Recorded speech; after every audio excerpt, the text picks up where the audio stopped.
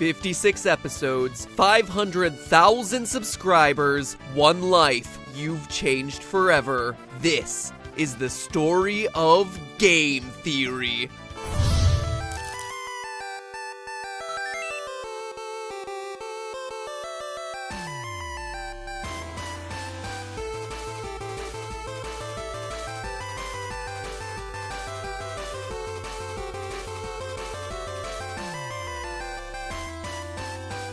Hello, Internet. Welcome to Game Theory. Remember, if it doesn't say MatPat on it, somebody else probably made it.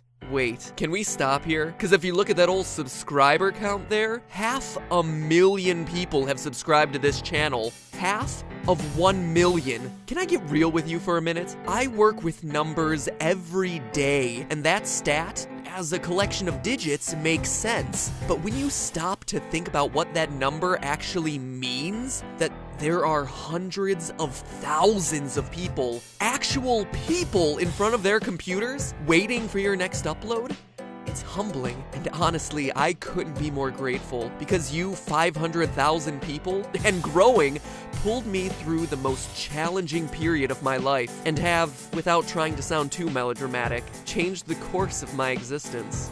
Yeah.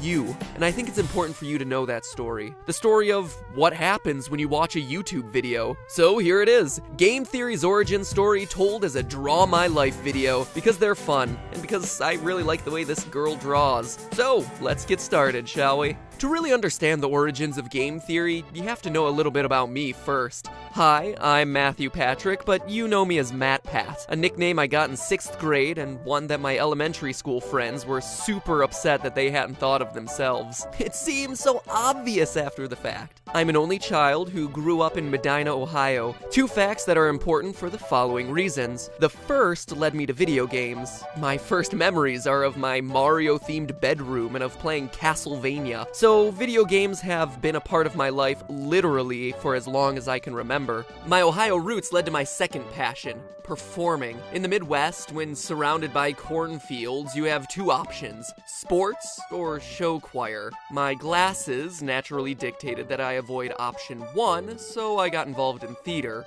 Really involved. I sang in 5 choirs before Glee made it cool. I was both president and dance captain. I played viola in the orchestra, and I performed in around 6 stage shows a year. What was it that people called me? Yeah, there was some of that. Oh yeah, that's the one. But there was one other title near and dear to my heart. Nerd. I loved school. I loved to learn, and I studied a lot. Overloading on classes, sacrificing lunch periods so I could enroll in courses with names like creative cooking and survival for singles, all just for fun. I even spent summers taking extra lessons on college campuses. Needless to say, I was pretty cool, and was hanging out at all the parties. But all the work paid off as I graduated valedictorian, scored a perfect 1600 on my SAT, received an academic scholarship to college, and this is feeling braggy, so let's move on to the depressing stuff. But first, college, which came and went without too much excitement. I mean, I did meet my future wife in a video game programming course where we worked together to create a Legend of Zelda parody called The Epic of Stew, but you know, no big. Oh, and she totally thought I was this for like the first half year that we knew each other. Anywho, video games were still very much a part of my life, as I was a resident assistant for the freshmen for 3 years. Instead of frat parties, I hosted Fondue Friday game nights where we played old school Zelda and DDR. Once again, very clearly, the cool kid. I studied theater because I wanted to act and direct after I graduated, and neuroscience because I needed a backup plan, and neuroscience was the obvious choice, right? Anyway, after graduating in 2009, I moved to New York, started auditioning, toured around in shows for about 2 years, and had just about as much success as a starving actor could wish for. If you dig deep into this channel, and I mean really deep, you can find some videos from those early days. I've never had the heart to take them down because I think it's interesting to look at those old videos on channels and see just how far people have come and how much has changed. But even though I was constantly working, it didn't change the fact that I was still a starving actor, and I quickly learned that, for many reasons, theater wasn't the life I thought it would be. Spider-Man Turn Off the Dark, I'm looking at you. I was at a crossroads. I needed to change, but to what? Since preschool, I had known I would be in theater. That was supposed to be my destiny. Neuroscience wasn't a backup, it was, well, let's be honest here, it was just cool to say, hey, I'm majoring in neuroscience. Quite honestly, I was lost, but the world was in no mood to help me out. You see, companies don't care about your string of perfect grades, test scores, and countless extracurriculars. They don't understand what working as a director actually means. I was just the weird theater kid with no real skills in their mind. At first, I didn't get it. I applied to creative, innovative companies thinking they would love to have a fresh, independent thinker on staff. Maybe television, movies, games, nothing. And things got desperate in a hurry. For nearly 2 years, I was out of a job, sending out resumes every day and hearing nothing back. I went from the guy who breezed through life, who was born and raised to think, and indeed fully believed that he was capable of doing anything, to questioning my worth, my smarts, my reason for being. I was stuck, trapped. I needed just one person to open a door, but no one would.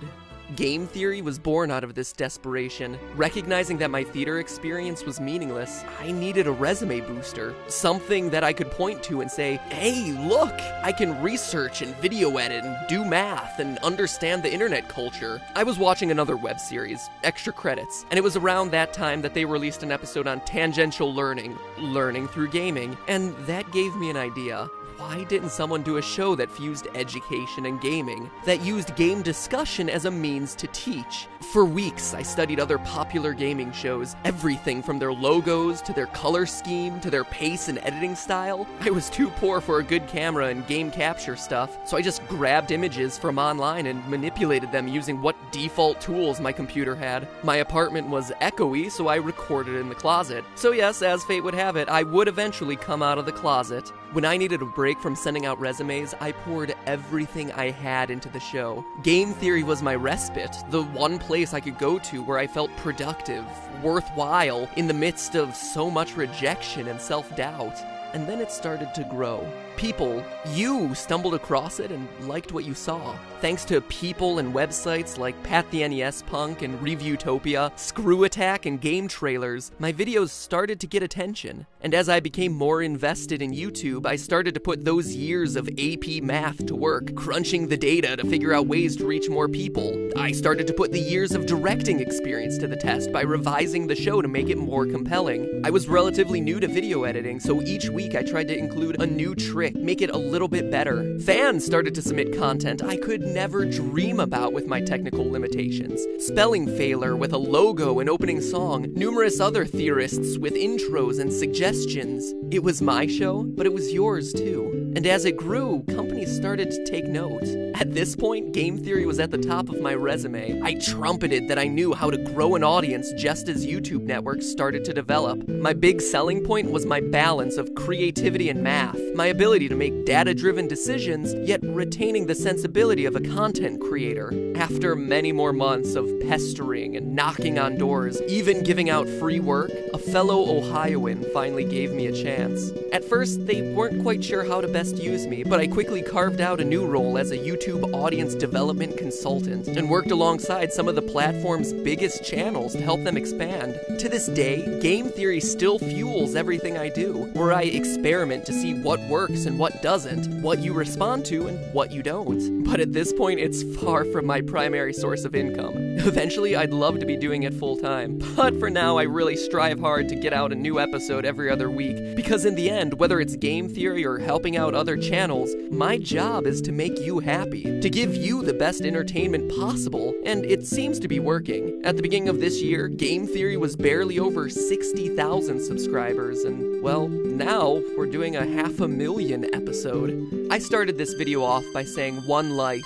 changed forever, but that's not true. By supporting this project, yes, you've helped me, but with my life changing, so have many others. Game Theory's success allowed me to be in a position to help other people and shows that I believed in, which in turn brought on Ronnie and Gaijin Goomba. The success of the channel opened up new job prospects where I work at growing the audiences of other channels, helping those creators, and by proxy, all their viewers. And as those of you who follow me on the Twits, Failbook, and G Plus know. Man, we have a subreddit too now? Jeez, that's a ton of stuff.